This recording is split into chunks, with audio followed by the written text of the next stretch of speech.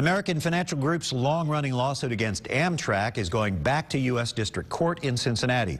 Earlier this month, the dismissal of 6 monetary claims made by American Financial was upheld. The appeals court did, however, find that AFG's ownership of Amtrak common stock created a, quote, protected property interest, and sent the case back to the lower court for further consideration. Amtrak's lawyers have argued that the shares are essentially worthless and offered American Financial 3 cents per share in 2000. At that rate, the 5.2 million shares would be worth $156,000, far less than the hundreds of millions of dollars American Financial was seeking when it filed the lawsuit nearly 5 years ago.